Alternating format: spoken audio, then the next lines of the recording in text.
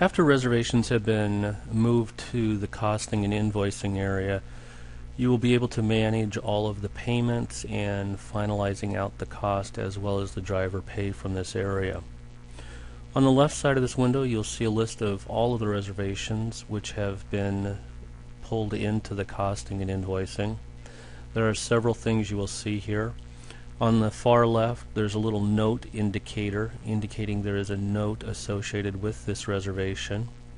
To view that note, simply click the View Reservation, click the View Notes, and you will see the notes that have been entered for this reservation. This would also include any notes that a driver may have entered using the iDriver component when dropping the status for the reservation. In here, you will also see this indicator indicating there is an incident filed for this reservation. To view that incident, highlight it. Under the View Reservation, select the View Incident, and you will see the incident that was entered for this reservation. Also, on some of the reservations, you will see a yellow highlight.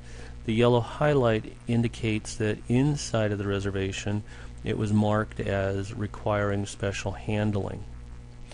From this window, you may also view the booking by selecting the View Booking, where you will be able to see the information as well as change or update any of this information. As you notice, there is no pricing in this form, as the pricing is all located over on the right side. You may also view the customer if you have questions in regards to the customer's pricing. You can return it to dispatch. You may also exclude from billing, which will then move it out of the billing process into a holding area, which is the excluded from billing. To view that area, underneath the completed area, select the excluded from billing, and you would see a list of all of the reservations that had been moved into the excluded from billing area.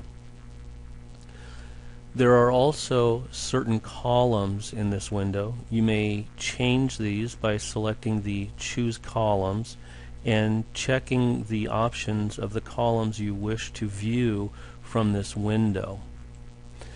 The additional videos following this will address actually costing out and paying these reservations as well as calculating the pay for the drivers.